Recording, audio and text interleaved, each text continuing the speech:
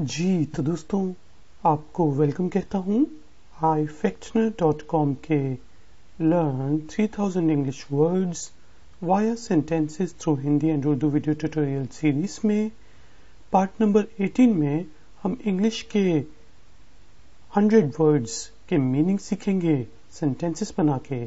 तो शुरू करते हैं। वर्ड है जी म्यूजिकल। सेंटेंस बनाते हैं मीनिंग समझने के लिए। विच musical instrument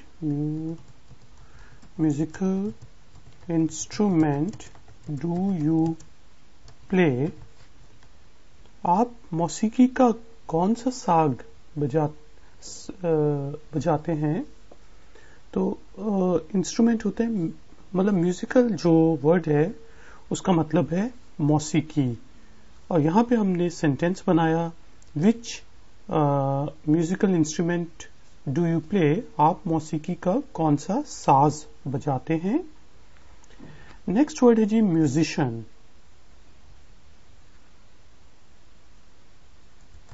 the musician is playing good music. या मेकिंग कर देते हैं क्योंकि म्यूजिशियन जो होते हैं वो आमतौर पे म्यूजिक बनाते हैं, मौसीकी बनाते हैं।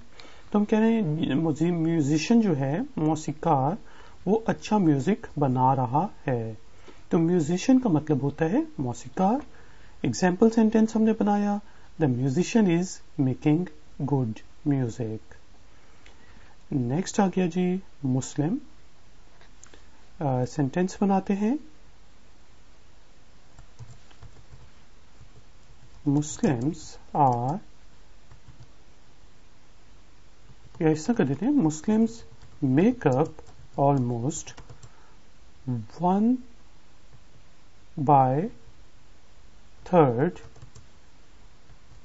population of the entire world। के मुसलमान जो हैं वो पूरी दुनिया की तकरीबन 1/3 पॉपुलेशन बनाते हैं। तो मुस्लिम का मतलब होता है मुसलमान। और यहाँ पे हमने सेंटेंस बनाया Muslims make up almost 1/3 population of the entire world. Word आ गया जी must. You must do it, यानी कि आपको ये करना चाहिए। You must speak in English. ठीक है, एक और सेंटेंस बना देते हैं जो थोड़ा बेहतर है। You must speak in English in order to improve your English speaking skills. तो मस्ट का मतलब होता है जरूर। और यहां पे हमने सेंटेंस बनाया you must do it and you must speak in English. Next word आ गया जी म्यूचुअल। म्यूचुअल सेंटेंस बनाते हैं it's for mutual benefit of both of us। मैं आपको कोई प्लान बताता हूं कि आप इस तरह करो और आखिर में कहता हूं it's for mutual benefit for both of us. तो इसका मतलब है कि ये हम दोनों के बाहमी फायदे की बात है। तो म्यूचुअल होता है बाहमी, हम यानी कि जो दोनों का फायदा होगा अगर हम इस तरह कोई कारोबार करें, बिजनेस करें। तो यहां पे हमने सेंटेंस बनाया it's for mutual benefit of both of us. Word आ गया जी माय। वो कहते हैं ना सिंपल सा, कोई फंकी सा बनाते हैं इट्स माय लाइफ, ये मेरी जिंदगी है। तो माय का मतलब होता है मेरी जिंदगी। दैट्स माय कार, वो मेरी गाड़ी है। इट्स माई हुडी, ये मेरी हुडी है। इट्स माई लाइफ, ये मेरी जिंदगी है। My self, I will record the tutorial my self, मैं ट्यूटोरियल खुद रिकॉर्ड करूंगा। तो माई सेल्फ का मतलब होता है खुद।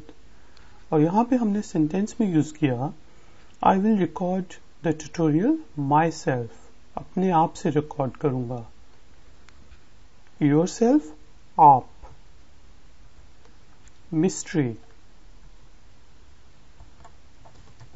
Let's solve this mystery.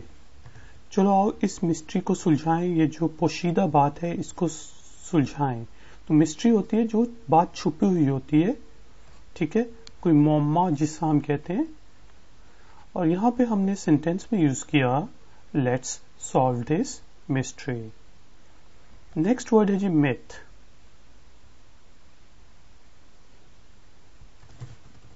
There was a myth that earth was, let's suppose, square. कि एक दफा मिथ थी कि अर्थ जो है, जो जमीन है, वो चौकोर है. तो मिथ होती है ऐसी बात जो ट्रू ना हो लेकिन मतलब बन गई हो, लोगों में आ गई हो, मिथ बन गई हो कि यार ये घर तो हॉन्टेड है. There is a myth that this house is haunted. ठीक है, ये ज्यादा बेहतर सेंटेंस है. There is a myth that this house is haunted. Okay, इस ये घर जो है असेब ज्यादा है. नेक्स्ट जो वर्ड है हमारे पास है नेकेड. अब नेकेड डिफरेंट मीनिंग्स में यूज होता है. जिस तरह हम कहते हैं ना, दैट्स अ नेकेड ट्रूथ, कि ये नंगा सच है, कड़वा सच है. जिसे हम हिंदी और उर्दू में कहते हैं यार ये बहुत कड़वा सच है लेकिन मुझे बताना पड़ेगा. तो नेकेड ट्रूथ होता है जो कि कड़वा हो, नंगा सच हो लेकिन आपको बताना पड़े. ठीक है, इसके अलावा नेकेड जो होता है, अगर आपने कपड़े ना पहने हो तो आप नेकेड होंगे. तो यहां पे हमने सेंटेंस में यूज किया that's a naked truth. Name जी, तो व्हाट्स सिंपल बनाते हैं योर नेम. आपका नाम क्या है? तो नेम का मतलब होता है नाम. और यहां पे हमने सेंटेंस में यूज किया व्हाट्स योर नेम. वर्ड है जी नैरेटिव. सेंटेंस बनाते हैं I would like to read the narrative of this book. कोई एक बहुत ही मुश्किल किताब है, मैं उसको पढ़ रहा हूं और मैं उसको कहता हूं कि मैं जो इसकी नरेशन पढ़ूंगा, मैं इस किताब का जो एक्सप्लेनेशन किसी और ने नरेट किया हुआ है आसान लफ्जों में, उसको पढ़ूंगा. तो नरेटिव होता है कोई मुश्किल चीज का या किसी भी चीज की आप नरेशन कर दें, अपने लफ्जों में बयान कर दें, अपने शब्दों में बयान कर दें, तो उसको नरेटिव कहेंगे. और यहां पे हमने सेंटेंस में यूज किया I would like to read the narrative of this book. Word है जी नैरो. अब सेंटेंस बनाते हैं there is a narrow opening.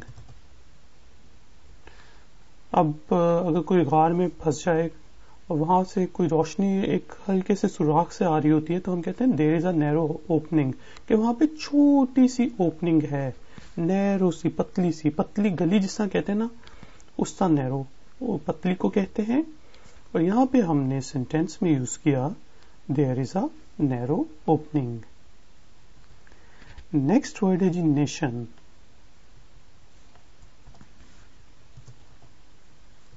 ऐसा कर लेते हैं he wants to do something for his nation. वो अपनी कौम के लिए कुछ करना चाहता है. तो नेशन का मतलब होता है कौम. और यहां पे हमने सेंटेंस में यूज किया he wants to do something for his nation. Next word आ गया जी नेशनल. सेंटेंस बनाते हैं she loves her national anthem. उसे अपने कौमी तराने से प्यार है. तो नेशनल होते कौमी. ठीक है जी, कौम नेशन, कौमी नेशनल. कौम से रिलेटेड कोई भी चीज हो, नेशनल एसेट्स हो सकते हैं. ठीक है जी, इसके अलावा नेशनल डेप्थ होती है, जो कि पूरे मुल्क का कर्जा होता है, देश का कर्जा होता है। यहाँ पे हमने सेंटेंस में यूज किया she loves her national anthem. Word है जी नेटिव।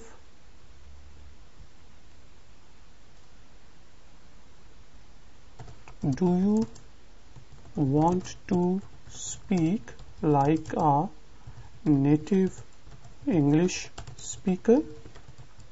क्या आप एक नेटिव मादरी यानी कि कौमी, जिसे हम कहते हैं ना कि मादरी के हिंदी मेरी मादरी जबान है, उर्दू मेरी मादरी भाषा है, जबान है, ठीक है, तो उस चीज में हम कहते हैं नेटिव, जो कि वो वहां का रहने वाला हो या फिर उसकी मादरी जबान वहां की हो, ठीक है। तो यहाँ पे हमने पूछा है कि क्या आप अंग्रेजी एक नेटिव स्पीकर की तरह बोलना चाहते हैं। तो नेटिव का मतलब है वहां का ओरिजिनल रहने वाला, या फिर जबान की सूरत में हम कहते हैं नेटिव स्पीकर। सेंटेंस हमने यूज किया do you want to speak like a native English speaker. Next word है जी नेचुरल। हम ये कर देते हैं he died of natural death, कि वो कुदरती मौत मरा। तो नेचुरल होती है जो आपकी नेचर से निकला है, कुदरत से निकला है, और नेचुरल कुदरती। सेंटेंस हमने बनाया he died of natural death या he died of natural causes, कि किसी ने उसे मारा शारा नहीं, बस हार्ट अटैक हुआ और मर गया, ठीक है।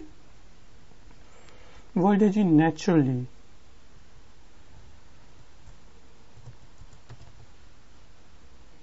ऐसा कर देते हैं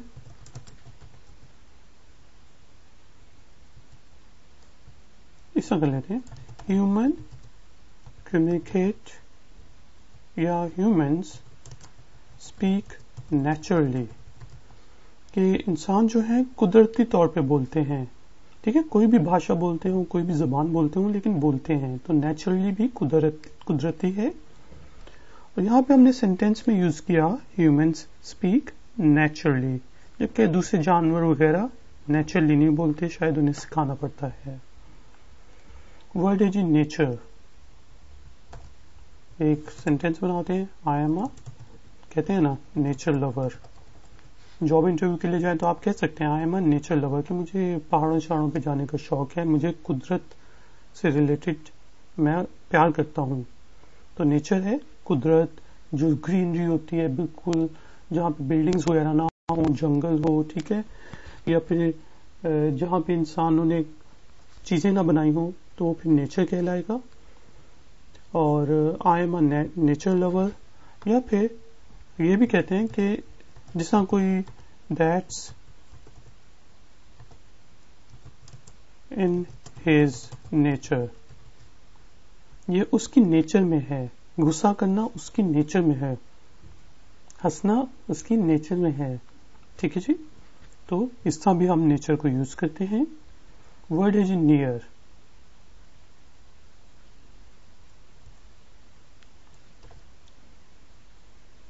ऐसा कर देता हूं I am near your house, मैं आपके घर के करीब हूं। तो नियर का मतलब होता है करीब। और यहां पे हमने सेंटेंस बनाया I am near your house. Word आ गया जी नियर बाय। अब आप किसी नए इलाके में जाते हैं और आप पूछते हैं इज देयर अ रेस्टोरेंट, और ये बेसिकली फ्रेंच वर्ड है, तो इसको रेस्टोरेंट पढ़ते हैं, ठीक है, लेकिन हिंदी और उर्दू में हम रेस्टोरेंट कहते हैं। Is there a restaurant near by, क्या करीब भी कोई रेस्टोरेंट है। तो नियर बाय का मतलब होता है करीब ही, करीबी। के पेट्रोल खत्म हो गया गाड़ी में, तो आप पूछेंगे is there a petrol station near by, is there a restaurant near by, restaurant. Next word है जी nearly. The exams are nearly over, कि एग्जाम्स हम कहते हैं तकरीबन खत्म हो गए हैं, करीब हैं खत्म होने के, तो नियरली होते है करीब होना। और यहां पे हमने सेंटेंस बनाया the exams are nearly over. अच्छा जी, नेक्स्ट वर्ड है जी necessarily. It's necessarily not true. ठीक है जी, मतलब यकीनी तौर पे ये बात नहीं है कि ये सच है, तो नेसेसरली होता है मतलब यकीनी तौर पे, नेसेसरी से निकला है लेकिन नेसेसरली का मतलब होता है कि मतलब यकीनी तौर पर। ठीक है, इट्स नेसेसरली नॉट ट्रू, मतलब मैं कोई आपको चीज बता रहा हूँ और आप कहें इट्स नेसेसरली नॉट ट्रू, ये मतलब यकीनी तौर पे सच नहीं भी हो सकता। वर्ड है जी नेसेसरी। अब नेसेसरी का क्या मतलब है? लेट्स सपोज मैं कहता हूं water and oxygen are necessary to live, कि पानी और हवा जीने के लिए जरूरी हैं, तो नेसेसरी का मतलब होता है जरूरी। और यहां पे हमने सेंटेंस में यूज किया water and oxygen are necessary to live. Word है जी नेक। माई नेक इज हर्टिंग। मैं कहूँ अगर आपको माई नेक इज हर्टिंग, यार मेरी गर्दन में दर्द हो रहा है, तो नेक का मतलब होता है आपकी गर्दन। और यहां पे हमने सेंटेंस बनाया ma'am my neck is hurting. Need, I need money, मुझे पैसों की जरूरत है, तो नीड का मतलब होता है जरूरत। और यहां पे हमने सेंटेंस बनाया आई नीड मनी। वर्ड है जी negative.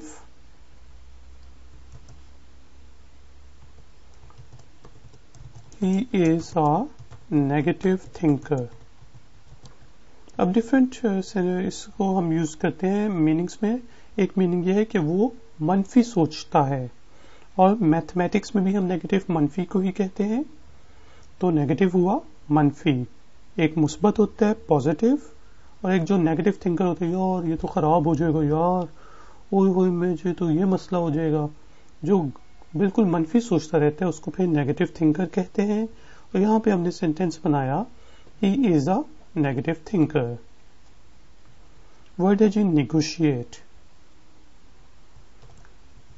I will negotiate the price, मैं जो ये कीमत है इसको निगोशिएट करूंगा, इसके ऊपर बातचीत करूंगा। ठीक है, यानी कि ऊपर नीचे करूंगा। निगोशिएट करना होता है बातचीत करके एक कॉमन पॉइंट पे पहुंचना, वही निगोशिएशन से निकला है, इसी से निकला है। यहां पे हमने सेंटेंस बनाया I will negotiate the price, या women always negotiate the price. Word आ गया जी निगोशिएशन। सिंपल सेंटेंस बनाते हैं the negotiation team is negotiating. जो निगोशिएशन के लिए टीम बनाई है, बातचीत के लिए टीम है, वो इस वक्त बातचीत कर रही है। ठीक है, तो निगोशिएशन होता है बातचीत करना, ताकि आप कोई कॉमन एग्रीइंग पॉइंट पे पहुंचे जिसपे आप सब लोग मुतफिक हों, इत्तेफाक रखते हो, करें। तो यहां पे हमने सेंटेंस बनाया the negotiation team is negotiating. Word है जी नेबर।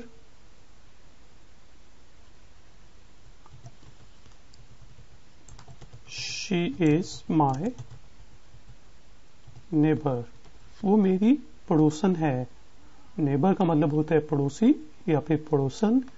और यहां पे हमने सेंटेंस बनाया she is my neighbour. Word है जी नेबरहुड। इट्स अ नाइस, ऐसा कहते हैं इट्स अ सेफ नेबरहुड।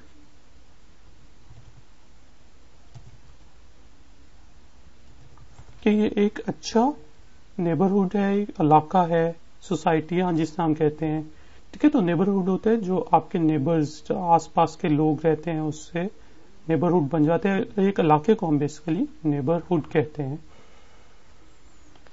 तो यहां पे हमने सेंटेंस में यूज किया इट्स अ नाइस नेबरहुड या it's a safe neighbourhood. Neither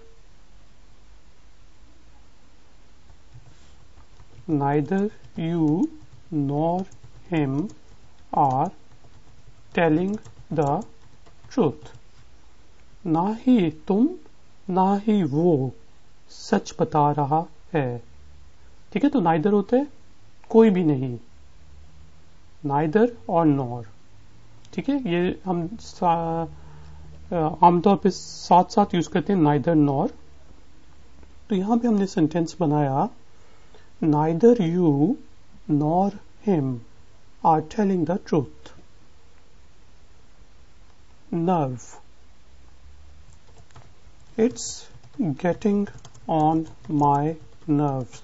आपके एग्जाम्स हो रहे हैं, आप पढ़ रहे हैं, आप जॉब करते हैं, तो आप उससे तंग आ जाएं तो आप कहेंगे यार ये तो मेरे नसों पे सवार हो गया है, दिमाग पे सवार हो गया है। तो नर्व होती है जो आपकी नस होती है, ठीक है। तो यहां पे हमने सेंटेंस बनाया it's getting on my nerves.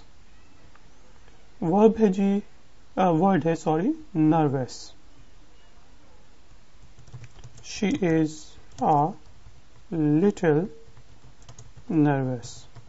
वो थोड़ी सी नर्वस है। नर्वस होता है जब आपके नर्व्स खिंचे हुए हो ना, जिससे आप जॉब इंटरव्यू के लिए जाएं या बॉस बुला ले या कोई असाइनमेंट देनी हो, कल एग्जाम है, जब वो जो खिंचाव होता है ना नर्व्स में, और हम मतलब नर्वस फील कर रहे होते हैं, पानी पीना होता है और घबरा रहे होते हैं, तो घबराना जो है नर्वस है। और यहां पे हमने सेंटेंस यूज किया she is a little nervous. Net, अब नेट के भी डिफरेंट मीनिंग होते हैं। जिस तरह हम सिंपल कहते हैं I catch fish with the fishing net, कि मैं मछलियां, फिशिंग नेट, मछलियां पकड़ने वाले जाल से पकड़ता हूं, ठीक है जी। और इसके अलावा जाल, नेट मतलब जाल भी हो सकता है, जाली भी हो सकती है, या हम ये भी कहते हैं I am using free net, कि मैं फ्री का इंटरनेट यूज कर रहा हूं। तो इंटरनेट को भी नेट कहते हैं। इसके अलावा जो नेटवर्क होता है उसको भी शॉर्ट करके कभी कभार नेट कह देते हैं। तो यहां पे हमने सेंटेंसेस बनाए I catch fish with the fishing net, I am using free net.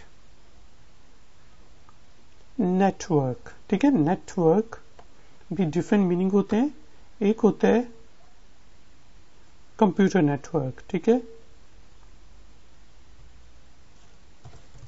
Do you know about this computer network? क्या आपको इस कंप्यूटर के नेटवर्क का पता है, कि मतलब जो कंप्यूटर्स हम आपस में जोड़ देते हैं, जिस तरह इंटरनेट को भी नेटवर्क ऑफ नेटवर्क्स कहते हैं, कि वो बहुत ही दुनिया का सबसे बड़ा नेटवर्क है, ठीक है। तो हम यहाँ पे पूछें कि आपको इस कंप्यूटर नेटवर्क का पता है।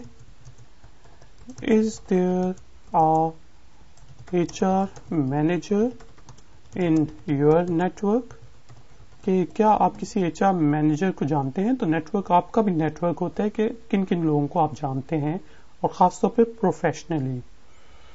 तो यहाँ पे हमने फ्रेजेस बनाई do you know about this computer network, is there a HR manager in your network, और एक और बना देता हूं, दिल चाह रहे, internet is the biggest network of the world, internet दुनिया का सबसे बड़ा नेटवर्क है, कभी सोचिएगा।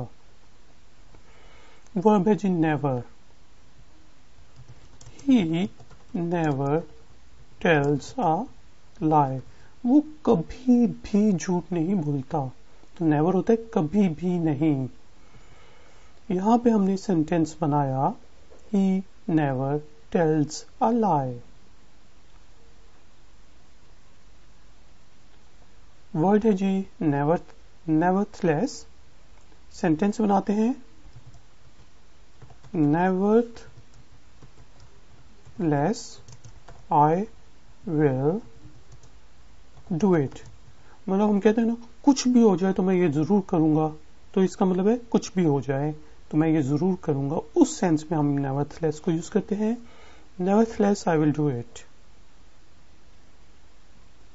न्यू,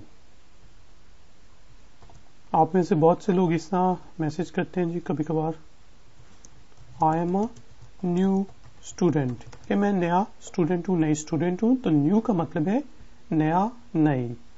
और यहाँ पे हमने सिंपल बनाया I am a new student, I bought a new car, मैंने नई गाड़ी खरीदी। वर्ड है जी newly, they are newly wed, मतलब वो उनकी नई नई शादी हुई है, तो न्यूली का मतलब होता है नया नया, नई नई। और यहाँ पे हमने सेंटेंस बनाया they are newly wed. Word है जी news, he is listening to the news, वो खबरें सुन रहा है, तो न्यूज होता है खबरें। He is listening to the news, और उसी से निकलता है न्यूज़पेपर। तो I like to read an English newspaper। मैं नहीं लाइक करता, वैसे ही लिखा है कि मुझे अंग्रेजी अखबार पढ़ना पसंद है, तो न्यूज़पेपर का मतलब है अखबार। और यहाँ पे हमने सेंटेंस में यूज किया I like to read an English newspaper. पढ़ें तो अच्छी बात है, इंग्लिश इंप्रूव होगी। नेक्स्ट कहते हैं ना, व्हाट्स नेक्स्ट, कि आगे क्या है, कोई गलत काम हुए जा रहे हैं, आप सोचते हैं यार व्हाट्स नेक्स्ट, अब आगे क्या होगा, तो नेक्स्ट का मतलब होता है आगे। और यहाँ पे हमने सेंटेंस बनाया व्हाट्स नेक्स्ट। वर्ब है जी nice, he is a nice boy, वो एक अच्छा लड़का है, तो नाइस का मतलब होता है अच्छा, जिसका इखलाक अच्छा हो, रवैया आपके साथ अच्छा हो। तो यहाँ पे हमने सेंटेंस बनाया he is a nice boy. Word है जी night, I sleep late at night, मैं रात को देर से सोता हूं, तो नाइट का मतलब है रात। और सेंटेंस हमने बनाया I sleep late at night. Word है जी nine, what comes after 8, the answer is 9। एवं बोंगी मारी है मैंने कि 8 के बाद क्या आता है, जवाब है 9, तो 9 का मतलब है 9, 1 2 3 4 वो वाला 9, काउंटिंग वाला, गिनती वाला। और यहाँ पे हमने सेंटेंस बनाया what comes after 8, the answer is 9। No, no, I will not eat it, नहीं मैं इसे नहीं खाऊंगा, तो नो का मतलब है नहीं। यहां पे हमने सेंटेंस बनाया no I will not eat it. Nobody, nobody is going there, वहां पर कोई भी नहीं जा रहा, तो नोबडी का मतलब होता है कोई भी नहीं। सेंटेंस हमने बनाया nobody is going there. Word है जी नोड, और मैं कहता हूं I am nodding in yes, ये मैं नोट कर रहा हूं। हम यस में या नो में नोट करते हैं तो इसको नोट करना कहते हैं, सर ऊपर नीचे करना या दाएं बाएं हिलाना। सेंटेंस हमने बनाया I am nodding in yes, हाँ ठीक है। वर्ड है जी नॉइज।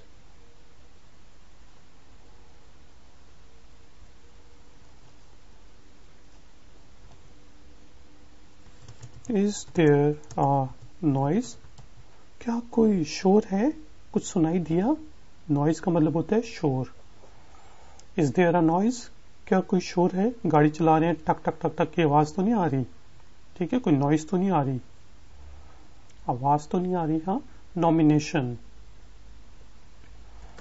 वी नीड, ये ऐसा कर लेता हूं, I need nominations for the best student, कि मुझे बेस्ट स्टूडेंट के लिए, सबसे अच्छे स्टूडेंट के लिए नॉमिनेशंस दरकार हैं, कि आप नॉमिनेट करें उनको, बताएं उनको कि मतलब उनके बारे में बताएं कि ये सबसे बेस्ट है। तो नॉमिनेशन होती है कि किसी को नामजद करना। तो हमने कहा है या होना भी होता है, I need nominations for the best students. आ गया none, none of us are going there, हम में से कोई भी नहीं वहां जा रहा है। तो नन होता है कोई भी नहीं, नन कुछ भी नहीं, वन से नन कुछ भी नहीं, कोई भी नहीं। तो यहां पे हमने सेंटेंस यूज किया none of us are going there। Word है जी nonetheless, nonetheless it's true, चलो यार जो भी है सच तो है ना, जिसे हम कहते हैं, तो उस सूरत में हम nonetheless को यूज करते हैं, nonetheless it's true।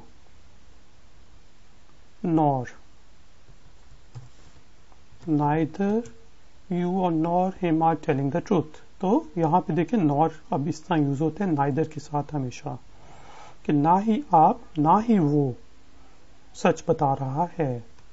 तो नॉर मतलब ना ही की सूरत में होता है, दूसरा ना ही जो नाइदर के बाद आता है। सेंटेंस हमने बनाया neither you nor him are telling the truth. Word है जी नॉर्मल, इट्स नॉर्मल, ये आम सी बात है, he is a normal person, वो एक आम सा बंदा है। तो नॉर्मल का मतलब है आम। तो यहां पे हमने सेंटेंस बनाया इट्स नॉर्मल थिंग कह सकते हैं आप। वर्ड है जी normally,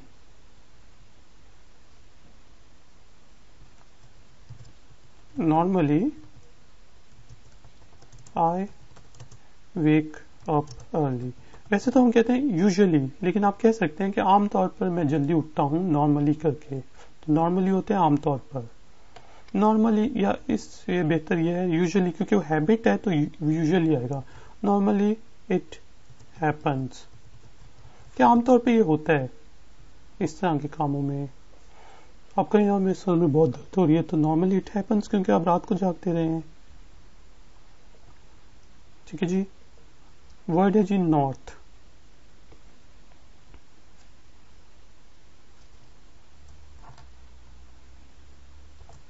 I am looking at the North Star। मौसम क्लियर हो तो आप ऊपर देखें तो सबसे जो चमकता हुआ सितारा होता है वो नॉर्थ स्टार होता है। तो उससे आपको पता चलता है कि डायरेक्शन जो है जनूब की है। तो नॉर्थ का मतलब है जनूब। और यहाँ पे हमने सेंटेंस बनाया I am looking at the north star. हाँ, वर्ड है जी नॉर्दर्न,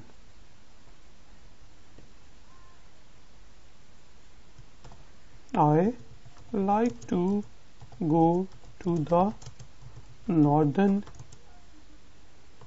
area। मुझे जनूब के इलाके में जाने का शौक है। तो नॉर्दर्न होता है जनूब का, जनूब से रिलेटेड। सेंटेंस हमने बनाया I like to go to the northern areas या एरिया। वर्ड है जी knows,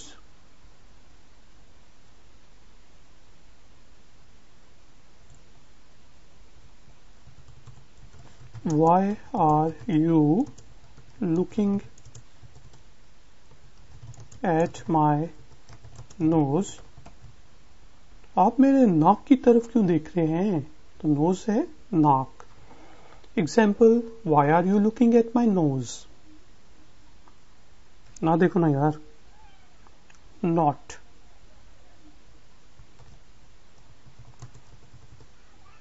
I am not coming. मैं नहीं आ रहा. मैं नहीं आ रहा हूं. तो नॉट होता है नॉट मतलब नहीं, और ये इस सेंस में यूज होते हैं I am not coming. He has not studied. उसने नहीं पढ़ा है. वर्ब है जी नोट.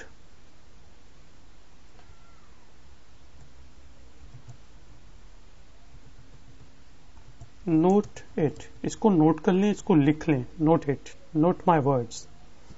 वैसे तो मार्क माई वर्ड्स होता है, लेकिन नोट भी कर सकते हैं आप, लिख भी सकते हैं. तो नोट होता है नोट करना, लिखना, नोटबुक में नोट करना. ठीक है. एग्जाम्पल सेंटेंस है note it. Nothing.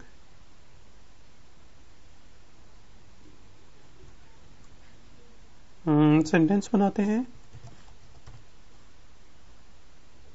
Nothing is permanent.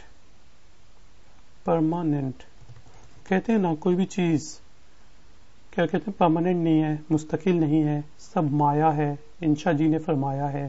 तो नथिंग का मतलब होता है कोई भी चीज नहीं. ठीक है. एवरीथिंग सब चीजें, नथिंग कोई भी नहीं चीज. Nothing is permanent. Notice. The teacher took the notice of his behavior. Teacher ने उसका जो रवैया था उसका नोटिस ले लिया.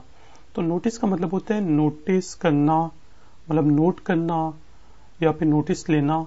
ठीक है. तो ये बिहेवियर जो है ये हमने ब्रिटिश इंग्लिश में लिख दिया है, और अमेरिकन इंग्लिश में यू नहीं आएगा. एग्जाम्पल सेंटेंस हमने बनाया. The teacher took the notice of his behavior. Word is in notion. The notion of this music. जी, बल्कि नोशन का हम ये सेंटेंस बना सकते हैं कि your notion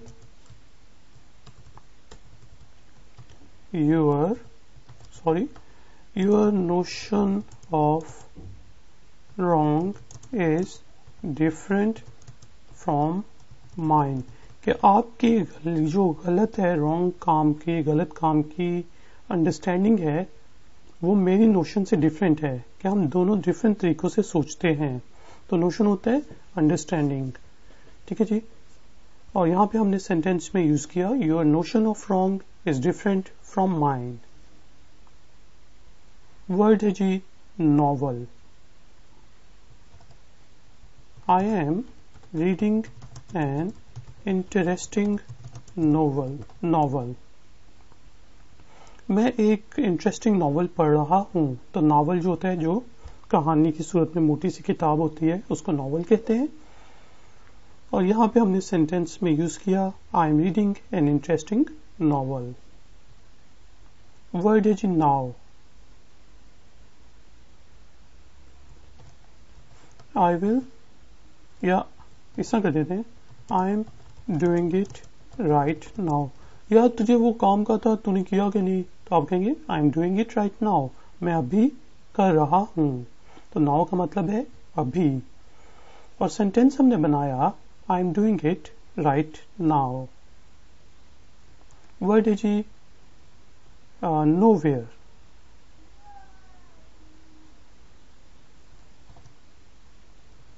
ऐसा कर देते हैं she has nowhere to go.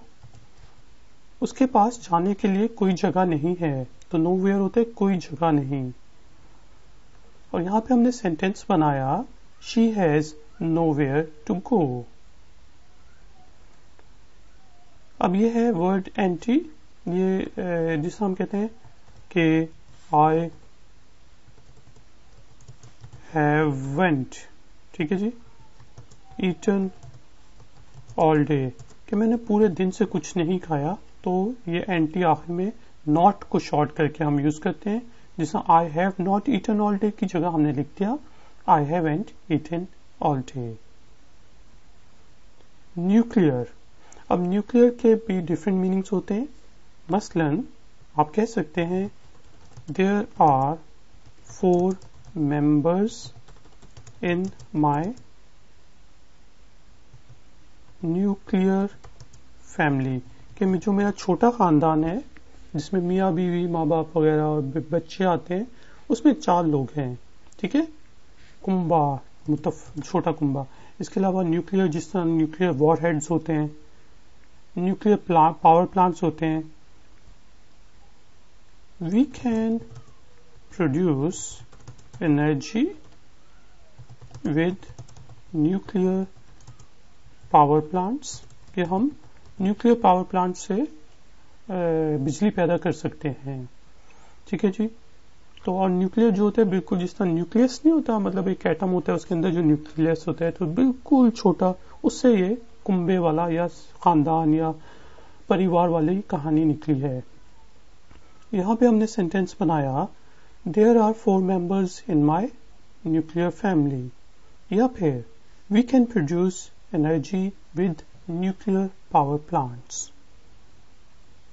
लेकिन फिर वो ग्रीन एनर्जी नहीं होगी क्योंकि इसका वेस्ट मसला करता है। नंबर,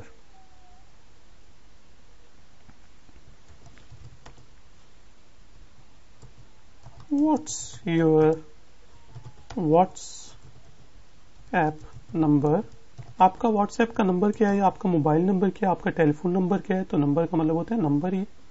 सेंटेंस हमने बनाया what's your WhatsApp number, word है जी numerous, there are numerous types of bacteria, के बैक्टीरिया की जो एक बैक्टीरिया होता है एंटीबायोटिक्स जिसके लिए फिर हम लेते हैं, उसकी लातादाद किस्में हैं। न्यूमरस मतलब अनगिनत, लातादाद जिनको हम काउंट ना कर सके। तो सेंटेंस हमने बनाया there are numerous types of bacteria. Nurse, she is a nurse, वो एक नर्स है, ठीक है, मेल नर्सिस भी होते हैं। तो नर्स जो दूसरों की मरहम पट्टी करता है हॉस्पिटल में, अस्पताल में, या नर्सिंग करता है, उसको नर्स कहते हैं। तो हमने यहाँ पे सेंटेंस यूज किया शी इज अ नर्स।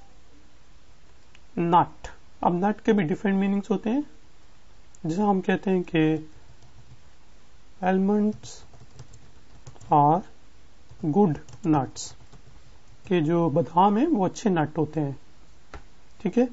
या इसके अलावा नट्स, जिस तरह आप गाड़ी के पहियों के नट्स होते हैं, किसी चीज का भी नट आप कसते हैं, ठीक है, उसको भी नट कहते हैं। तो यहाँ पे हमने सिंपल सेंटेंस बनाया आलमंड्स आर गुड नट्स। अब जिस तरह कुछ लोग कहते हैं कि मूंगफली जो होती है पीनट्स, वो बुरे नट्स में आती है, इसलिए सस्ती होती है क्योंकि उसमें कोलेस्ट्रॉल बढ़ता है मेरे ख्याल से। वर्ड आ गया जी ऑब्जेक्ट। अब ऑब्जेक्ट के भी डिफरेंट मीनिंग है, सेंटेंस बनाते हैं।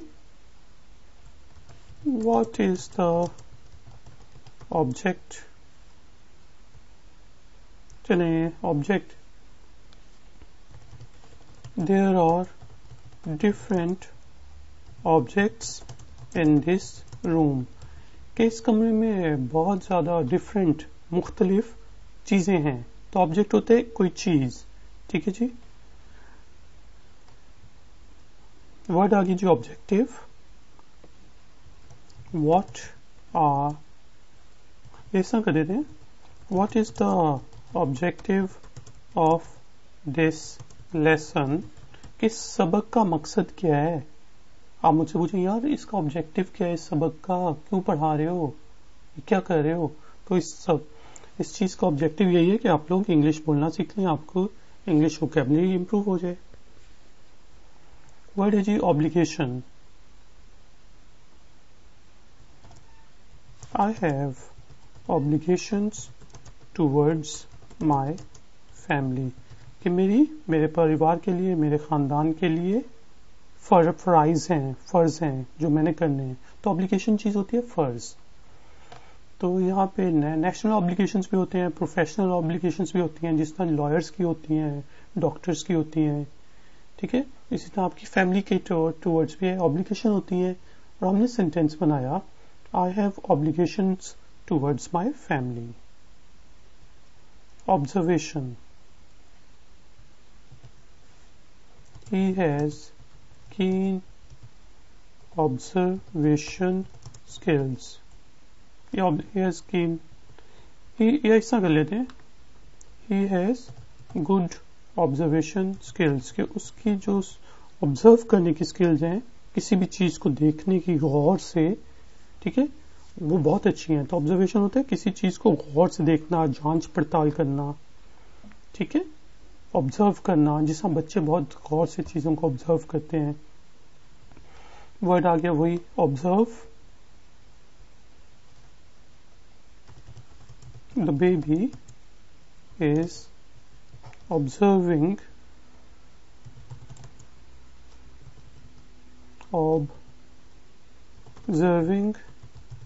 यू। बच्चा जो है आपको गौर से देख रहा है, आपको ऑब्जर्व कर रहा है, इसलिए गुस्सा ना करो यार। हाँ, तो ऑब्जर्व होते हैं गौर से देखना। सेंटेंस बनाया, the baby is observing you. Word आ गया जी observer. He is an observer in a newspaper. तो ऑब्जर्वर जो होते हैं, जो मतलब हालात हाजरा की चीजों को ऑब्जर्व करके उस पर कॉमेंट करता है, लिखता है या बोलता है टीवी पे, तो उसको ऑब्जर्वर कह सकते हैं हम। और यहाँ पे हमने सेंटेंस बनाया, he is an observer in a newspaper. In a local newspaper कर लें आप बेशक। वर्ड है जी obtain.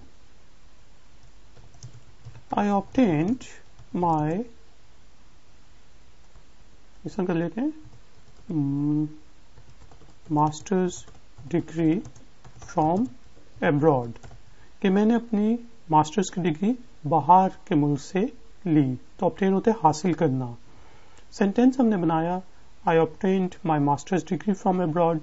I obtained this job my self, कि ये मैंने खुद ही नौकरी हासिल की। ऑब्वियस, दैट्स ऑब्वियस यार, ऐसा ले लें, it's obvious that he is lying। मतलब ये तो जाहिर सी बात है, वो झूठ बोल रहा है। तो ऑब्वियस होते है जाहिर सी बात, जाहिर है, जाहिर। तो हमने यहाँ पे सेंटेंस बनाया, it's obvious that he is lying. Word है जी ऑब्वियसली। उसी चीज को हम इस तरह भी कह सकते हैं, he is obviously telling lies. वो मतलब जाहिर सी बात है, अब झूठ बोल रहा है। तो ऑब्वियसली होते है जाहिर सी बात। यहां पे हमने सेंटेंस बनाया, he is obviously telling lies. Verb आ गया जी ओकेजन। आपका कोई दोस्त कहता है लेट्स पार्टी यार, लेट्स पार्टी,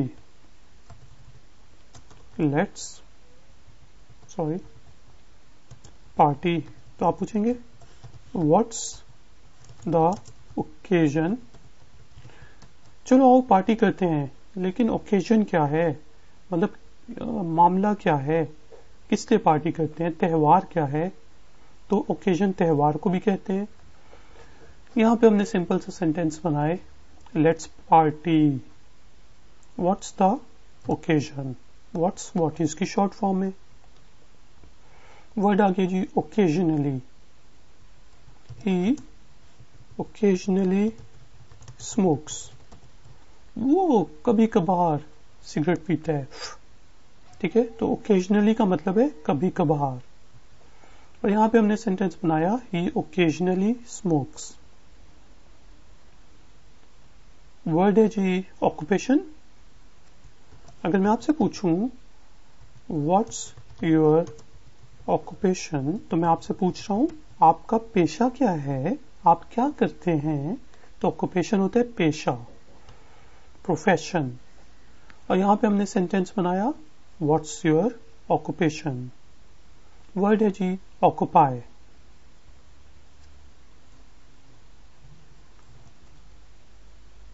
लेट्स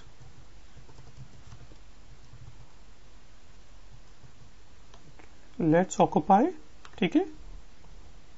जैसा कोई घर खाली पड़ा हो, मैं कहूँ लेट्स ऑक्यूपाई दिस हाउस, किस घर पे को ऑक्यूपाई कर लेते हैं, इस घर पे मतलब इस घर में रहना शुरू कर देते हैं, कब्जा कर लेते हैं।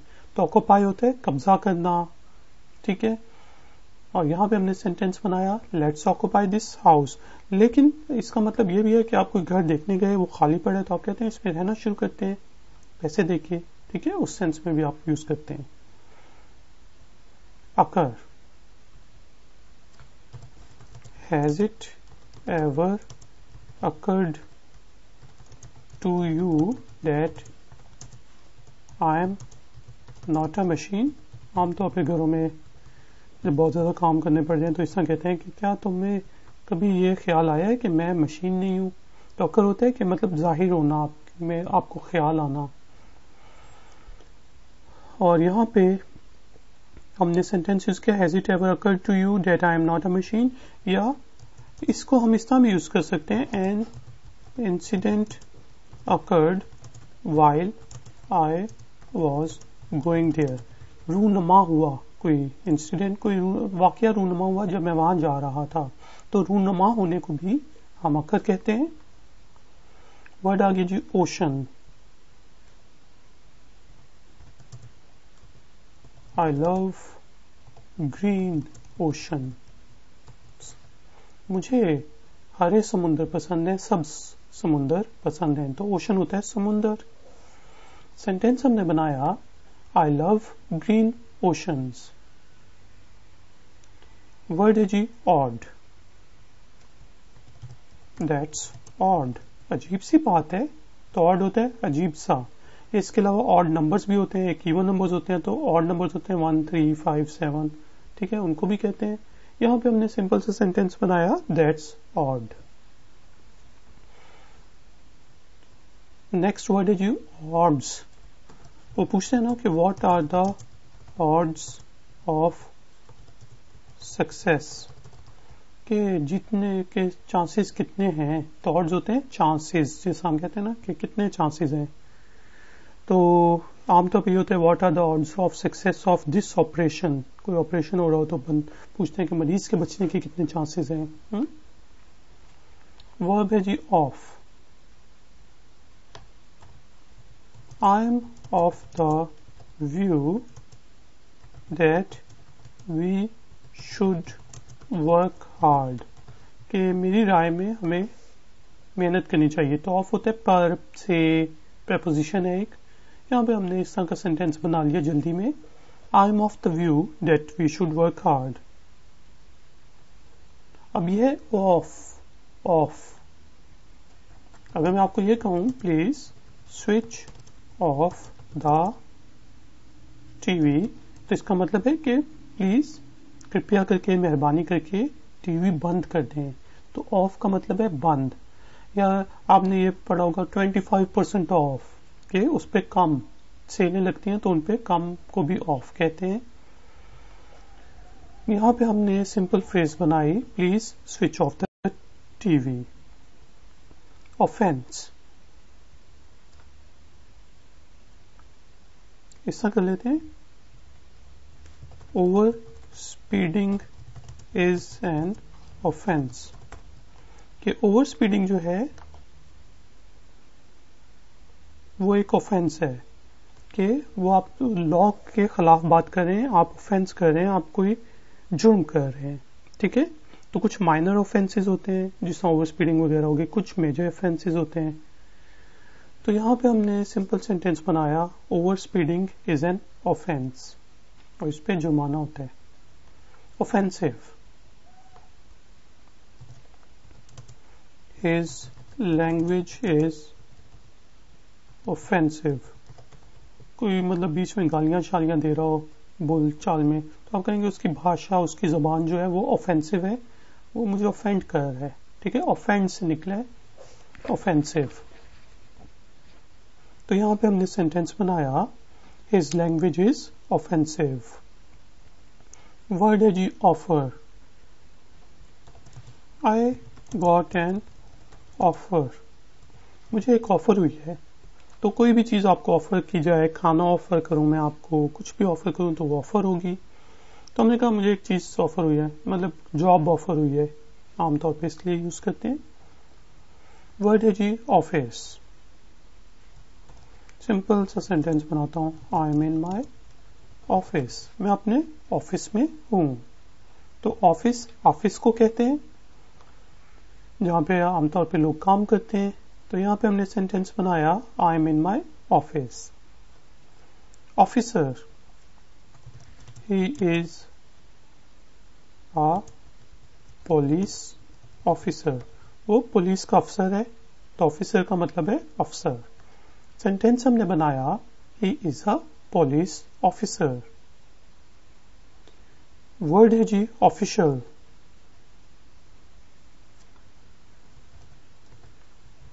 It's official। या इसका बना लेते हैं, this is the official channel of ifactner.com के ifactner.com का ये ऑफिशियल चैनल है। तो ऑफिशियल चैनल मतलब जो आपका मतलब लीगल हो और सब चीजें हो तो उसे ऑफिशियल कहते हैं। सेंटेंस हमने बनाया, This is the official channel of Ifactner.com। Next है जी often।